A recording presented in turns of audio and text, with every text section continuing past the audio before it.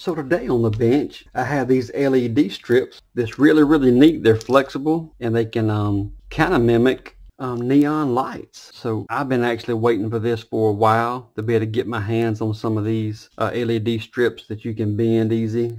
I bought some that I thought you could, and they wasn't quite what I was expecting. But these three right here have been great to experiment with, and they take 12 volts, which is easy. About an amp and a quarter each. I think this one's about 1.4. We'll look at that a little closer on a video camera that I can adjust my contrast a little better on. This one here, when I hook it up, it'll just wash out the camera. But I'll try to put some footage up here with my Google Pixel 4, which actually ended up being the best video of the light, because I could bring it down and be a lot darker and show the LEDs even more than I can see it with my eye, and I could brighten it up where it would saturate kind of like this and in between. So I'm going to try to have some video up, if all works out, with a little bit better image of how well it lights up and how closely it can resemble neon.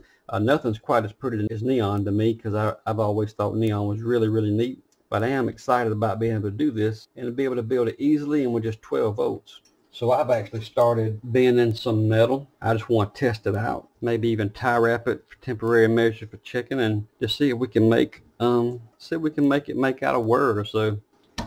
So let's get to it. So back now, I just real quickly bent out some shapes here out of just clothes hanger wire for testing. And the word I chose to make, because with the COVID-19 and all that's been going on the last month or two, is we talk about faith over fear. So I thought my wife might enjoy this one if I make it say faith. So I actually did not have enough on my previously bought strips to make the word completely out. So I did purchase twice as much length of the blue. Now this blue one looks a little bit different, and honestly I don't like this blue from this seller as much as I like this one. I really like this one a lot. It even looks, at least from this angle, even kind of looks like neon tube. I really don't like the color of this one as much, and it's got a hard cap instead of the soft cap, and the wiring instead of silicone seems to be more like the thermoplastic insulation. That this one don't quite glow an even neon glow like these do. To me, one of my favorites is the red and then the blue, as far as just how well it glows like neon. But the blue is probably my favorite color to use. So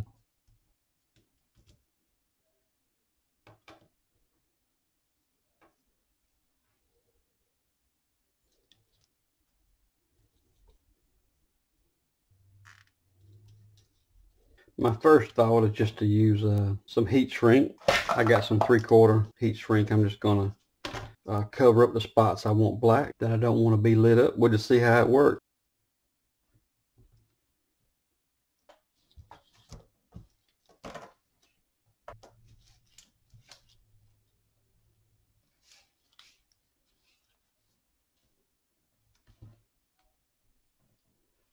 I still need to get a few tie wraps. I run out of the clear ones. I bought these clear ones because they was going to work great with this color, and then this one come in blue, but at least it does okay when you cut the light on. Let's cut the light off first, the bench light.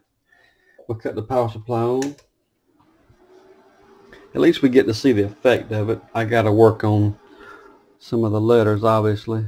We can make that look a lot more like a T. Straighten up the H with a couple more tie wraps. But I still have my room light on in here. I don't have it dark enough to really see it glow. That's a little bit better. The camera may not do that justice. Let me get a little bit better, hopefully a little bit better exposure with another camera here. This blue really does look fantastic. Neither camera actually do the justice of the pretty blue. It still almost looks like white on both cameras, and not much I can do about that. I was hoping you could at least see how good it looked neon style, but I definitely got to perfect this before I would hang it up. And I'm even wondering, Lexan, just drill the holes will be better. And maybe I should have started off with pegboard, honestly, and just zip tie through the holes instead of, even though the wire only took maybe 10 minutes, or maybe 15 minutes to bend out to try it, the cheap wire may not have been the best idea. And one thing we can do to combat, having to turn, if we're not doing cursive writing right, is we can actually cut the length and just make straight pieces, and then we can just bring up thin wires and connect our 12 volts right, and just have them all in parallel, which would be neat. But if you can see that, we do have lines about 1 inch apart, And just for testing, because I didn't want to actually cut my long blue one that I was working with just for preliminary stuff, I didn't actually want to cut it.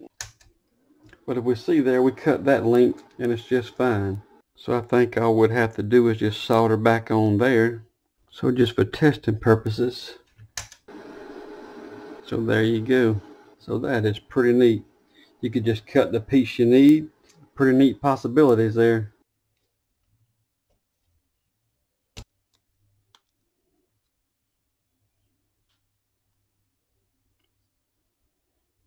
And that is exactly what we have. It does show the little scissor cuts there, right across the pads where you can solder on at every inch. Kind of a silicone diffuser there that has a really, really nice glow to it.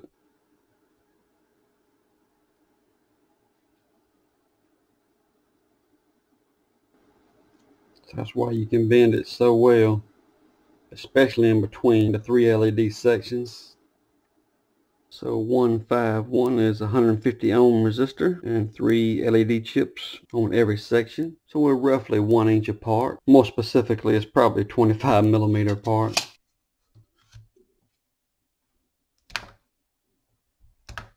So one of the tips on these is when you go to cut a short piece and you want to solder the wires on, I cut and slice. Depending on how you're going to mount it, I'm going to mount mine straight down. So I decided to cut the thinnest part, the bottom, and go ahead and cut it enough to roll the little flexible traces out. And you can actually get to those pads to solder a lot better. I noticed trying to cut corners and reach in with the soldering iron, I was blackening up the silicone. The silicone was melting onto my iron tip. So I'm just actually going to make sure I get it easily accessible here.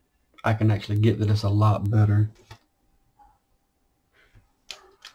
I'm going to take time to put a little bit of rosin flux on here, just a drop, and help that solder stick. I'm just going to wipe it on there, and if you can see that, that's got the solder on the pads.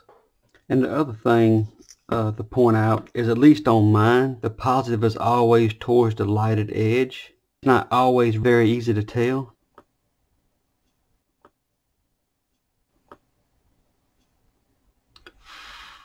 So there we go, we're connected up, and then we can just fold that back in.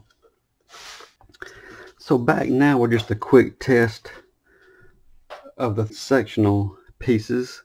I did try hot melt glue. It didn't really stick to the silicone that well. Super glue will work, and I'll probably have to super glue these pieces that have the curved memory to them. They want to keep curving. Just some carpet double back tape, the really sticky stuff, just helps temporarily for testing. And then on the S, I actually had the drill and pin. I just put some little roll pins to keep my S shape, because there's just no way without super gluing and clamping it. I just put 4 different roll pins to keep this in place, and this roll pin here should have been down a little further. It would have been a better looking S, but for now it's fine just for testing. I mounted it to a substrate that I got out of an old industrial touchscreen. Just being thrifty, I try to keep anything I can think of. I come across a piece of acrylic, especially with a nice grid diffuser built in, I definitely kept it. So I've had them for years. And it's pretty nice looking neon style light. And honestly, I could take this and vary it, and I get even more of a neon glow. The camera exaggerates that a little bit, so if I can get this closer, is any better or not. With my eyes, that's just got a nice neon glow to it there. I'll see if I can get a little bit better image of it and put it up at least in a secondary display there. And by the way, this small sign at 12 volt is pulling about 380 milliamps, so we're still less than 0.4 amps. So these are 3 inches each section. This one is actually 8 inches. So altogether we have around 20 inches of linear LED string here. So that gives us roughly about 20 milliamps per inch. So I just got a small thrifty tool shed neon sign here. And TTS could also stand for being thankful for what we have, being thrifty with it, and sharing what you learn. So if you like this video today looking at these neon style LED strips, please like, share, subscribe, and thanks for watching.